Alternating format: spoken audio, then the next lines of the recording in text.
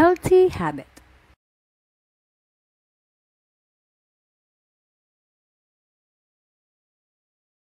Good afternoon, I am May and I am your examiner.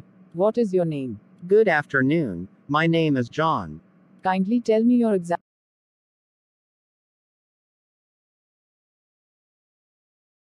Good afternoon, I am May and I am your examiner. What is your name? Good afternoon. My name is John. Kindly tell me your examiner number. Yes, sure. My examiner number is 19078. May I see your passport? Of course, here it is. Okay, thanks. In this role play, you will take the role as your profession, and you are a nurse. Am I right? Yes, you are right.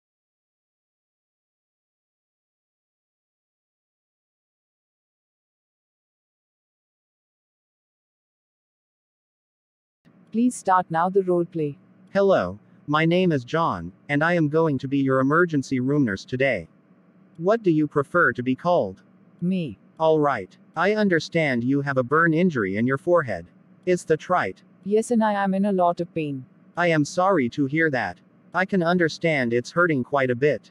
I will give you something for the pain in a moment and attend to the wound. Before that, would you mind telling me how it happened? Yes, I was getting ready to go out with some friends, and I was using this hair curling iron to curl my hair. And I wasn't paying attention because I was watching something on TV at the same time. I know I should have been more careful. That's a pity. And can you tell me what you did next? Did you apply anything on the burn area? Yes. I had read online some time ago that it's best to apply a compress to a burn using a cold towel, so I did that. I was in pain, so I rushed straight to the hospital. That's good. You did the right thing.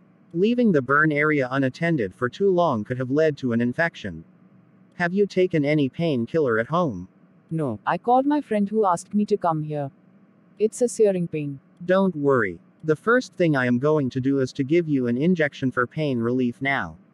Then, I will clean the burned area and apply an antibiotic ointment to prevent any infection. After that, I will put a skin protectant over the burn area. I will also give you some painkillers that you can take at home in case the pain comes back again. Oh, okay. Do you think it will leave a scar? It would be awful if it left a scar. I can sense that you are worried about scarring, but try not to be too concerned. I suggest you focus on your treatment and healing at the moment because proper wound and burn care is crucial to the overall healing process and essential in preventing an infection. Is that all right? Yes, but I am terrified of getting a scar on my face. You see, I am an aspiring model, and it can really hurt my career. I understand your perspective and it's a reasonable concern. Let me will explain some things you can do at home to improve the healing process and minimize the scarring. Would you be willing to listen about those? Okay, so, as I mentioned earlier, I will explain some things that you can do at home. Firstly, it is always important to keep the wound clean and dry.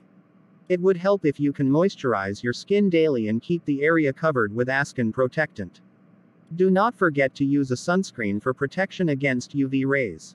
Also, you could use aloe vera gel for its soothing properties, but make sure it does not have any additives in it. Would you be able to this? yes, I will manage. That's good. Moreover, it's vital that you look after yourself. Our body heals properly and quickly if you remain well hydrated and eat a healthy diet high in protein. Nutrition's very important. Would you be able to eat a nutritious, well-balanced diet? Yes, I am okay with that, but please tell me about scarring. I am anxious about it. Right. Speaking of scarring, if the wound develops a scab, do not pull it off as that may lead to scarring. Also, keeping the burned area moisturized and covered would be beneficial as it will allow new skin cells to fill in quickly and keep the skin flexible, preventing cracking or scabbing and minimizing scarring. So, once the burn has healed, the appearance of scars will improve over time as it evolves and matures. Do you have any questions about what I just explained? No, I don't understand. Please tell exactly when it will heal and in how much time the scar will fade away. Yes, I can sense that you are anxious regarding this. Let me assure you that regular application of moisturizer and sunscreen and a healthy lifestyle will go a long way in aiding the skin's natural regeneration process. Having said that, if you want to get rid of a scar completely, there are different cosmetic treatments and products available these days to minimize that discoloration or scars. Please tell me about those. I am keen on anything that will not leave a mark on my face. Sure, May. For optimal advice on such options, I would advise you to see a dermatologist who will be able to offer different solutions for reducing scarring. However, we would need to wait until you have recuperated completely. I hope that's okay with you. Yeah, so, how much time would it take for the burn to heal completely? Well, it may take anywhere between 3 to 6 weeks for it to heal. In the meantime, you need to keep a diligent eye on the healing area to watch for any potential infection and contact us immediately if you notice any swelling. After all, healing is the most important thing right now. Well, okay. So, I am going to clean the burned area now, put an ointment and cover it with a gauze.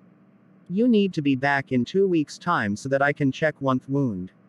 Will you do that for me?